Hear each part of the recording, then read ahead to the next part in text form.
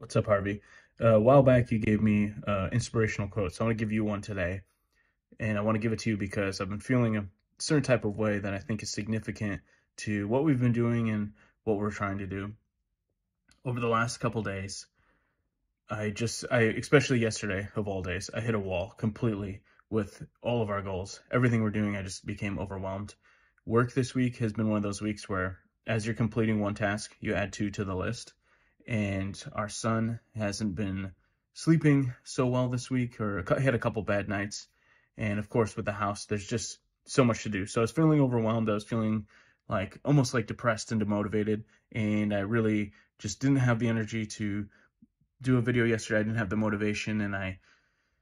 So I wanted to use this quote to kind of tie it into what we're doing. So when I started my first real office job, on my very first day, I went to Chinese food with my coworker who was on my team and who was my new boss at the time. And when we went to Chinese food, it was almost like a message from God, because I opened my fortune cookie, and at this time I just started my first real big boy job, and I was really unsure about the future. I was unsure if I could do a good job. I was unsure of how things would go and how I'd work with these people, and I was young. And inside the fortune cookie was a quote, which you don't always find a quote. And it was a quote from Peter Drucker, who's a famous author for writing books about business and success. So I thought it was so unbelievable that that's what was in my fortune cookie. And what it said was even more profound at the time. It said, "The only way to predict the future is to create it."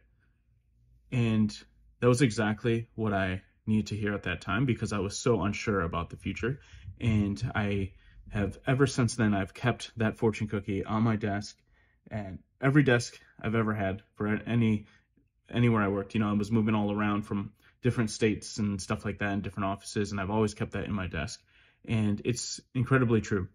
And what we're trying to do here is use these videos to motivate each other to work out, to take care of ourselves, to focus every day on family and stuff like that. And our hope is that if we do a good job, that someday maybe we'll inspire other people to do the same by seeing the example that we've done. With that said, we both know that we're not quite in the physical shape to be total role models, if you will. There's a lot of things that still need to be done, both interpersonally and physically. And that's the future we want to create. So the only way to predict that future, and the only way to know that that future is going to happen, is to create it. And on days like yesterday, when I just couldn't do anything, and I was just down and out and tired and exhausted and had nothing, no motivation, those are not good days. But today I woke up and I said, what I'm doing today and what I need to get done today, I can do it.